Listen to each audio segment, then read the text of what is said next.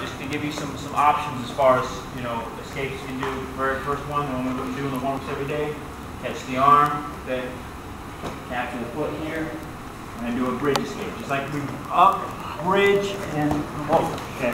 And I use my foot to try to trap his foot so he can't base. And again, people that are more flexible have a little bit easier time getting this to work.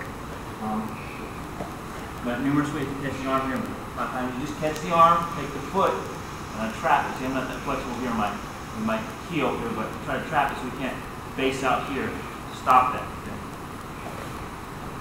So I catch him here, I catch the arm, I'm going to bridge, reach, come over to the top.